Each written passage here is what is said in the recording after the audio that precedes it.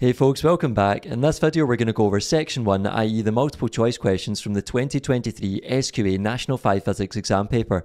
Now there are 25 questions in this section and I recommend that you try them yourself before looking at these solutions. So let's get into it. Question 1 says the letters X, Y and Z represent missing words from the following passage. Quantities that have both a magnitude and a direction are called X. Two examples of this type of quantity are Y and Z. Which row in the table shows the missing words? Well, to answer this, we need to remember the difference between scalars and vectors. Remember, a scalar quantity has a magnitude or size only, whereas a vector quantity has both a magnitude or size and a direction. So that means we can say quantities that have both a magnitude and a direction are called vectors. So X must be vectors. So our answer is going to be C, D or E here. And then for this one, we need two examples of vectors. For C, we've got energy and mass, which are both scalars. For E, we've got energy, which is a scalar, and force, which is a vector. So it can't be that one. And for D, we have force and acceleration, which are both vectors, because when we describe forces and accelerations, we need to state directions. So that means our answer here is D. Question 2 says a trolley is released from the top of a slope and passes between two light gates P and Q. The distance between the light gates is D. So there's the two light gates P and Q, and there's the trolley with the card of length L. And you can see the distance between the two light gates labelled D. It then says the time taken for the card to pass through light gate P is T1. The time taken for the card to pass through light gate Q is T2. The length of the card in the trolley is L. The instantaneous speed of the trolley at light gate Q is given by, and you can see all of these answers are different expressions for the instantaneous speed, not an actual value. So if we look back at the picture, we want the instantaneous speed of the trolley at light gate Q, further down the slope. Well, firstly, it's useful to remember that instantaneous speed can be calculated using speed distance time, given in the form d equals vt here, or you can rearrange it for the instantaneous speed v to get v equals d over t, where the distance is the length of the card L and the time is the time taken for the card to pass through the light gate Q, which is time t2. And remember, we were told that in the question. So therefore, we just want to replace the distance and time symbols here with the more specific variables that were given in the question. So that would give us v equals L over t2, where L is the distance here and t2, as we said, was the time for the card to pass through light gate Q. And that means our answer here is D, L over t2.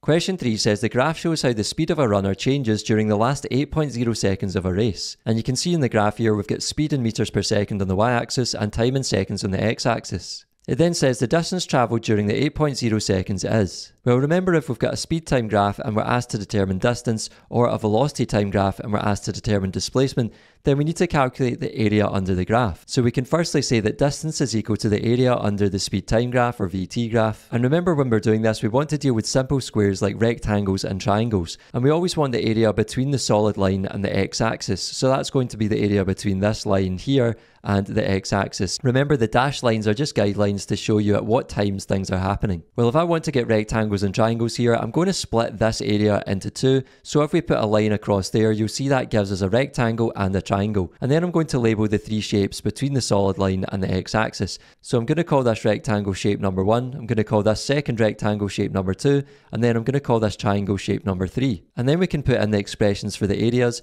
So we have the area of a rectangle, length times breadth for shape 1, plus the length times breadth for shape 2, since that's also a rectangle, plus a half times base times height for the area of the triangle here, shape number 3. And then we just need to substitute the numbers in from the graph. So for the first rectangle, we've got length is 2.0 times a breadth of 4.0. So we've got 2.0 times 4.0 there. Plus, the second rectangle is going from 2.0 to 8.0. So to find the length there, we need to do 8.0 minus 2.0, which gives us 6.0 for that length, times the breadth again of 4.0. So that gives us 6.0 times 4.0 there, plus the area of the triangle. So the base of that, remember, is 6.0. So we're doing a half times 6.0 times the height, but it's just this little height here for the triangle, not the full height from the x-axis.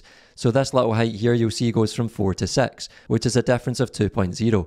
So we're doing a half times 6.0 times 2.0. And then you can either do this in your head or put it into your calculator. So 2 times 4 gives you 8, plus 6 times 4 is 24, plus a half times 6 times 2 gives you 6. So in total, that gives us 38 meters, which is the answer C.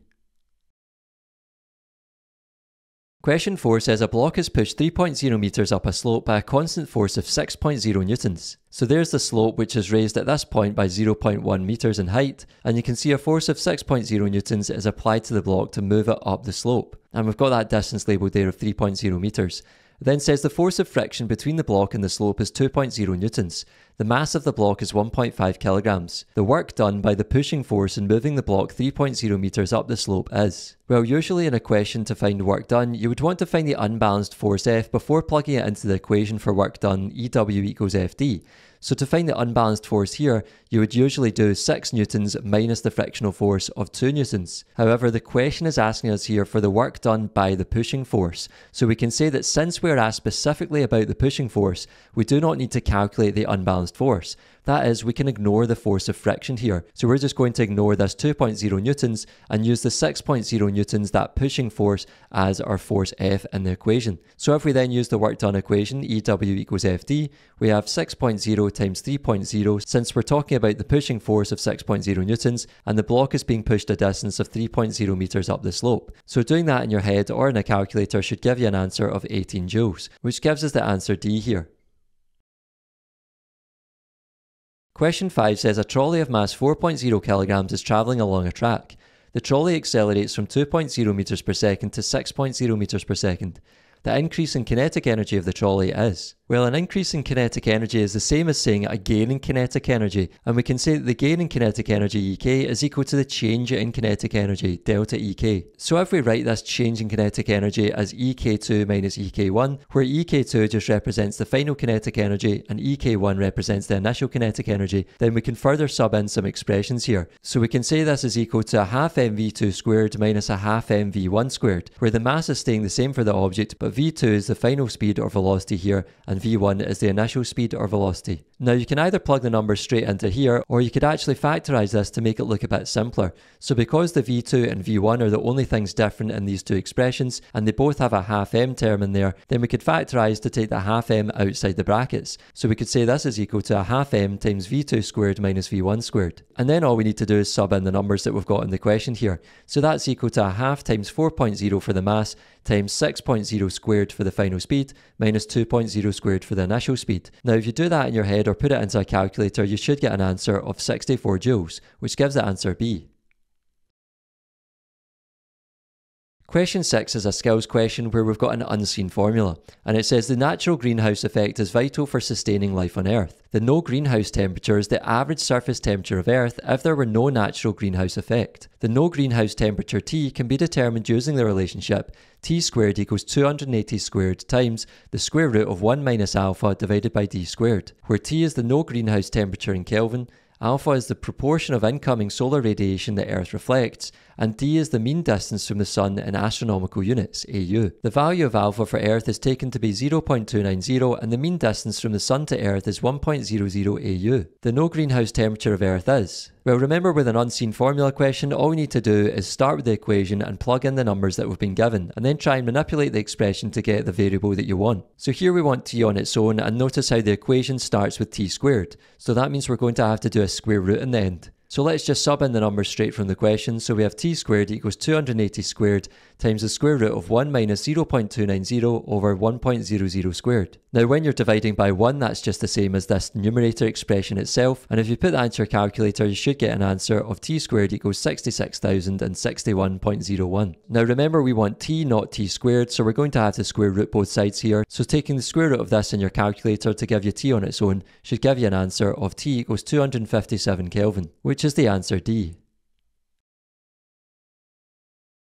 Question 7 says Doris is a small, rocky, irregular-shaped object that orbits the Sun between Mars and Jupiter. Doris is an example of A. an asteroid, B. a dwarf planet, C. an exoplanet, D. a planet, or E. a star. Well, if we look at our definitions from the space topic, the one that looks the most like this one in the question is going to be that for the asteroid. So we said in the space topic that asteroids are objects orbiting the Sun that do not fulfill planetary criteria, and here we're told that Doris is a small, rocky, irregular-shaped object that orbits the Sun between Mars and Jupiter. So if it's orbiting between two planets, then it's orbiting the Sun, and it doesn't fulfill planetary criteria because it's a small, rocky, irregular shape. So therefore we can say the answer is A, an asteroid.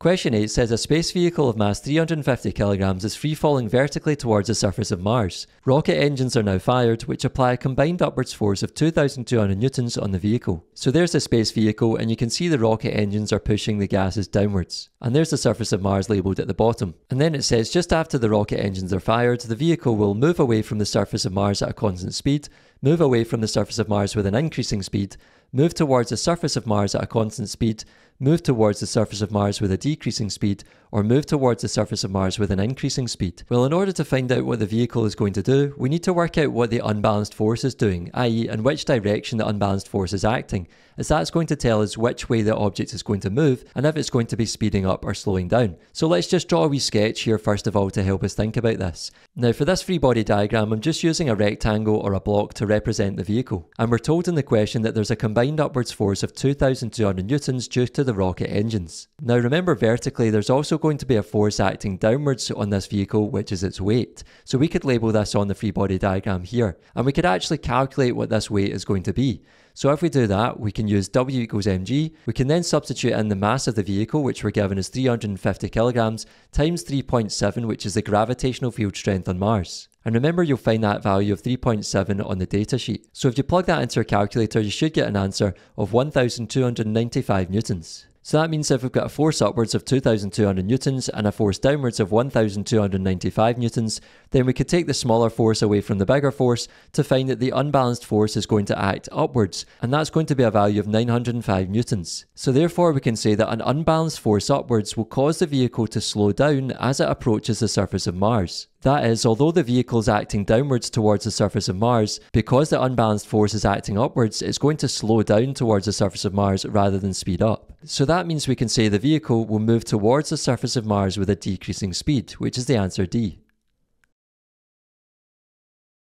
Question 9 says a uniform electric field exists between plates Q and R. The diagram shows the path taken by a particle P as it passes through the field. And you can see particle P bends down the way towards plate R and away from plate Q. It then says which row in the table identifies the charge on particle P, the charge on plate Q, and the charge on plate R. Well, if we look back at the diagram, because particle P is being attracted towards plate R, then they must be opposite charges, whereas particle P is being repelled away from plate Q, so they must be the same charge. So we need to find an option in the table that has P and R being opposite charges and P and Q being the same charge. And you can see the only option that has P and Q being the same charge is this one, E. And we can check also that the charge on particle P is opposite to that on plate R, so that the particle is attracted to plate R. So that gives us the answer E. Question 10 says alternating current AC can be defined as a current where only negative charges move in one direction only, charges reverse direction at regular intervals, only positive charges move, or the rate of flow of charge is constant. Well, remember, direct current DC is the one where charges move in one direction only, so we can rule out B there. And remember, the definition of alternating current, or AC, is a current where electrons will change direction every fraction of a second. Or in other words, there's a continuous back and forth flow of current. And the option here which looks most similar to that is this one here, where charges reverse direction at regular intervals. So that means our answer here is C. Question 11 says a circuit is set up as shown. So here we've got a 5V battery or DC supply, we've then got an LED and a resistor in series with it. It then says the voltage across the LED is 2.2 volts. The current in the LED is 10.0 milliamps. The resistance of resistor R is. Well, this is a classic LED question where they're giving you data about the LED, but then they're asking you about something else. So here we've got the voltage across the LED and the current passing through the LED, and then we're asked for the resistance of the resistor. So that means we firstly need to calculate the voltage across the resistor. Well, because this is a series circuit, remember the voltages across these components must add up to give the voltage across the battery, or the supply. So that means to get the voltage across the resistor, VR, we can say that's equal to the supply voltage VS minus the voltage across the LED. So substituting in those numbers, we have 5.0 volts from the supply minus 2.2 volts across the LED, which we're told in the question there. And then I'm sure you can do that in your head to get a value of 2.8 volts.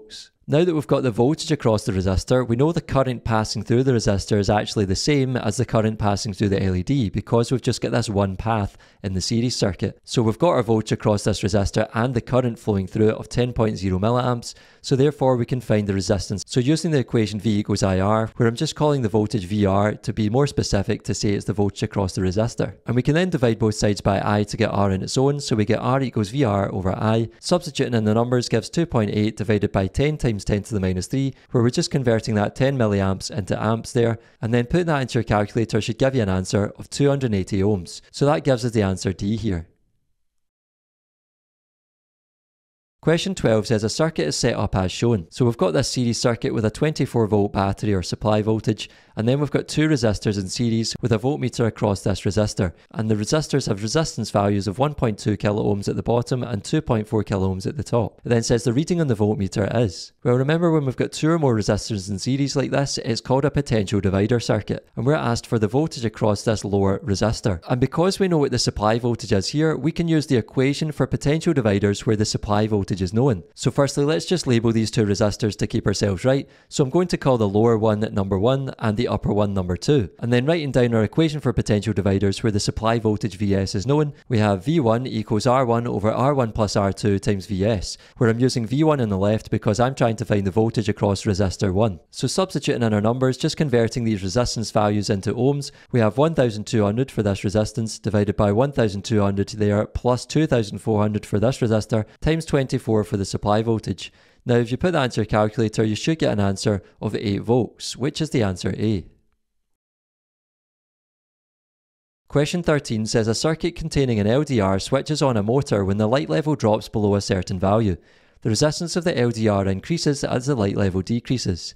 Which of the following shows this circuit? Well, firstly we can say that a light-dependent control circuit requires an LDR, i.e. a light-dependent resistor, and a variable resistor. So that means we can rule out any of the diagrams here that use a thermistor. So that would be options B, D and E. And that leaves us with only two answers, A and C. So you can see A has the LDR at the top and the variable resistor at the bottom, whereas C has the variable resistor at the top and the LDR at the bottom. And then we just need to think about what this is doing here. So we've got a motor being switched on when light level drops below a certain value. So this will be what is called a low light level control circuit. And we can say that a low light level control circuit requires the LDR to be the lower component and the variable resistor to be the upper component, which would be option C. So let's just go through the steps and see if this makes sense. So we're told the first step in the operation of this control circuit, which is the resistance of the LDR increases as the light level decreases. So light level goes down, resistance of the LDR goes up. So if the resistance of this LDR goes up, then the voltage across it must also go up.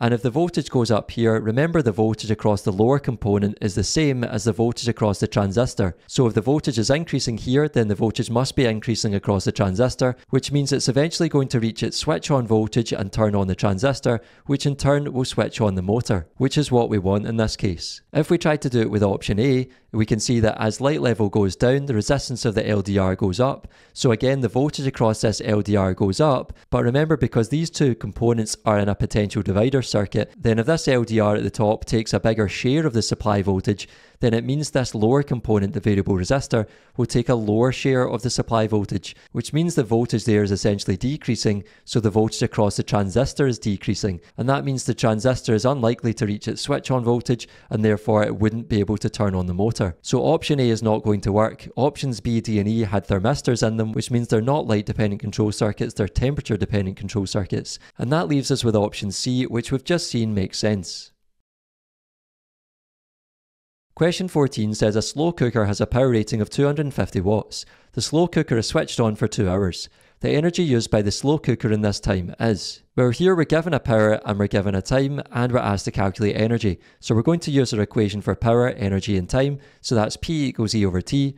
We can then multiply both sides by T to get energy on its own, so we get E equals PT, or you can just sub the numbers in at this stage and rearrange the numbers. So if we plug the numbers in, we get 250 times 2 times 60 times 60, where what we're doing there is changing the 2 hours into seconds. So we've got 2 times 60 gets it into minutes, and then times 60 again gets it into seconds.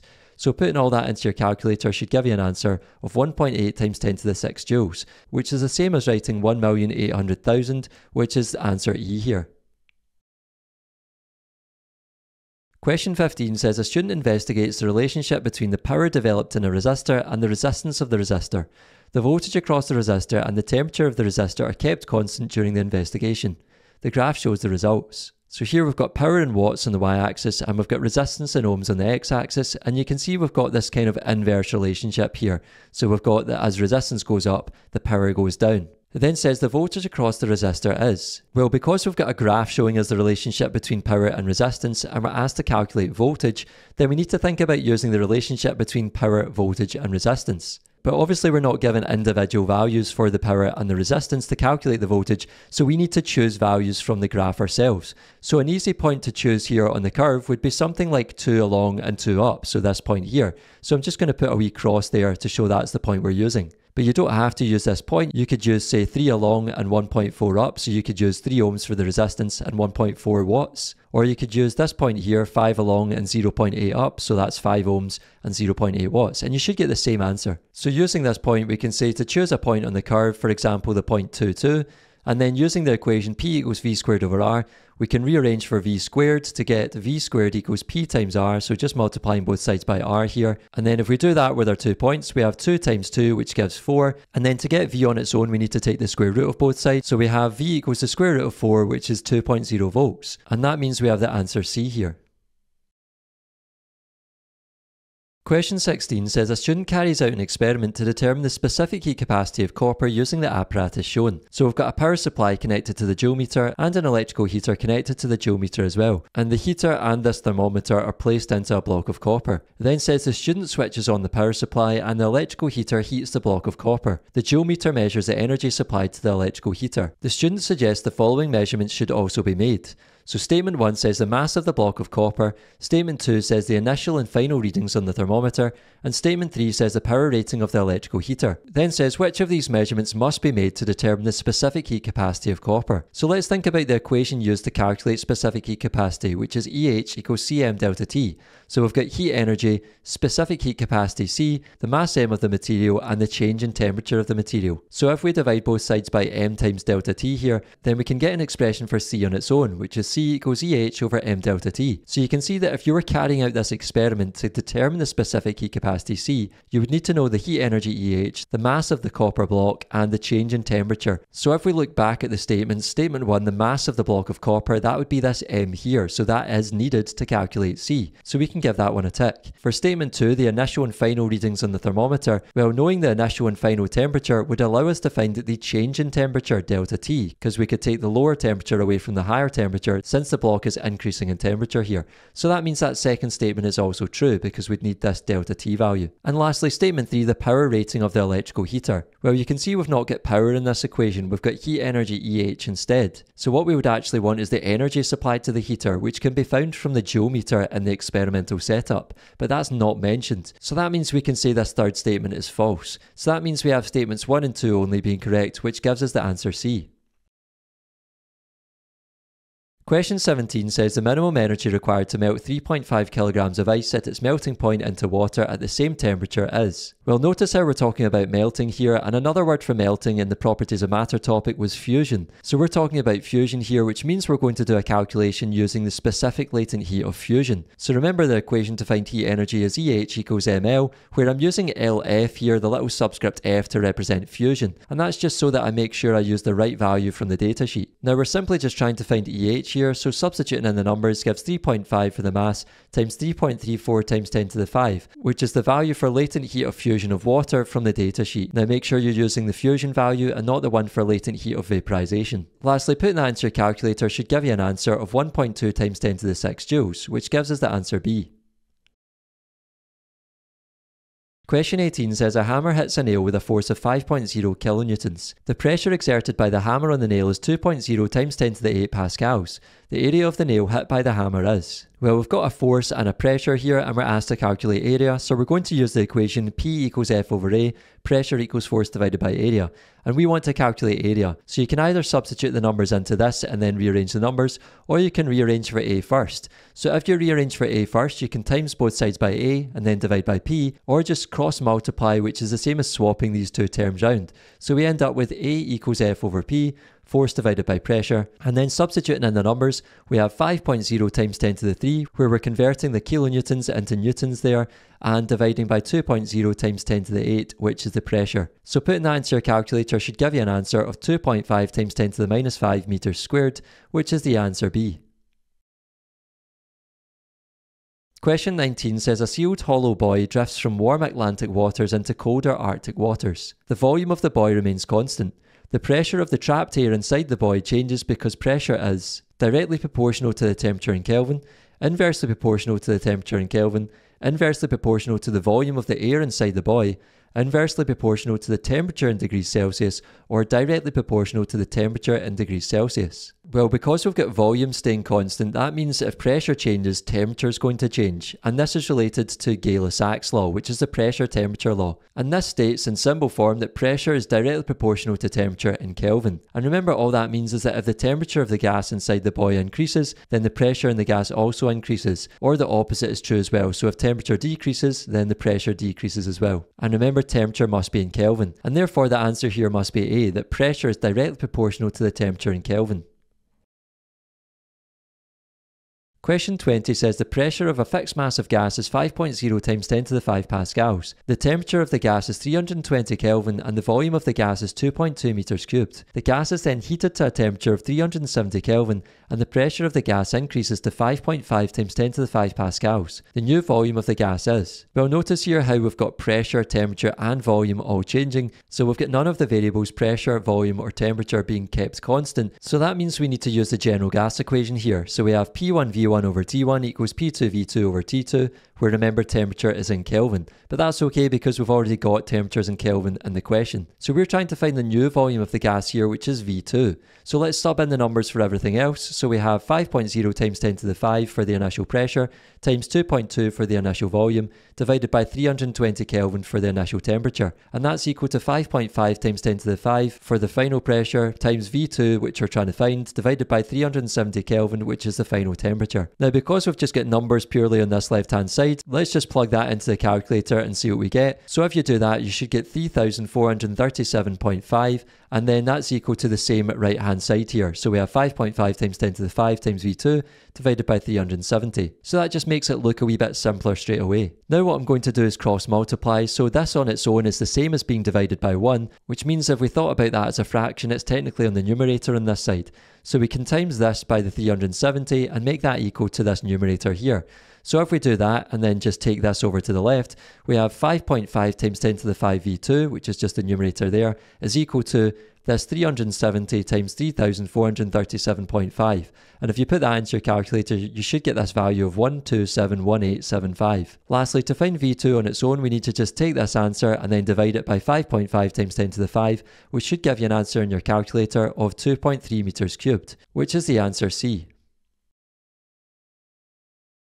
Question 21 says the diagram represents a wave. So we have the distance from this crest to this crest labelled 12 metres, and we have this full vertical height labelled 0.4 metres. Then says the speed of the wave is 3.0 metres per second. Which row in the table shows the amplitude and frequency of this wave? Well, to find amplitude, first of all, we need to remember what amplitude actually is on a wave diagram. So remember, amplitude is defined as half the vertical height of the wave. So if that's the full vertical height of 0.4 metres, then half the vertical height must be half of that value.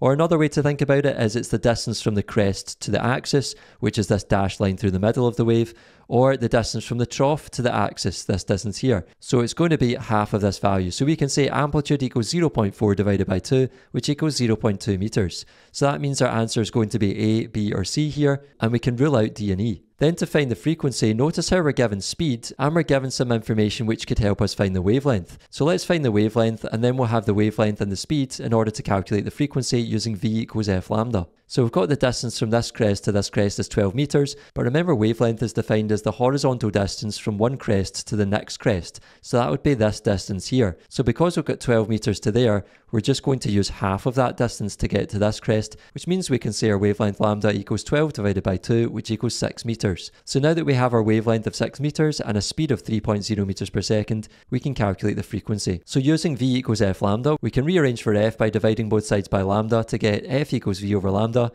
Substituting in the numbers gives 3.0 divided by 6, and doing that in your head gives you an answer of 0.50 Hz. So with an amplitude of 0.2 meters and a frequency of 0.50 Hz, that gives us the answer B here.